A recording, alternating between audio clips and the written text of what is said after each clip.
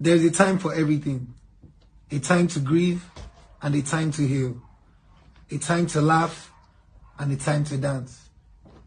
A time to speak and a time for silence. We all have the choice to do this in our own time. We all have the choice to do this in our own time. But thank God, I'm grounded by your love, which is timeless. I want to believe that we've all seen the video of Davido'S comeback, of how he passed a message through what he actually went through, and how the fact that his fans' love actually held him down.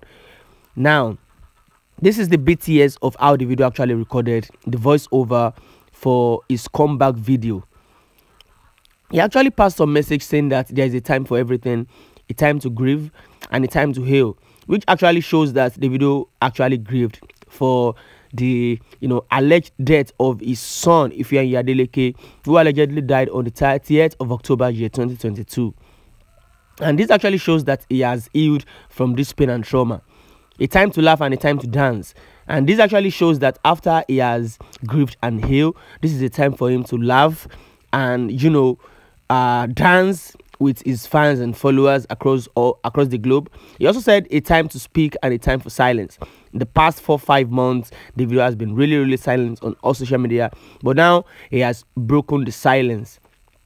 He gave a big thank you to everyone out there for their love that has held him down throughout these hard times. He said his next album, Timeless, is actually here, that drops on the 31st of March. He told folks and fans, to go and pre-order the album. Even basically all the celebrities in Nigeria are reposting, showing love and support.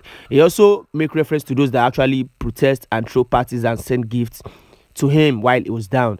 Yeah, that's that about that. This is the BTS video. Well, if you haven't seen the main video, check my recent video. Thank you.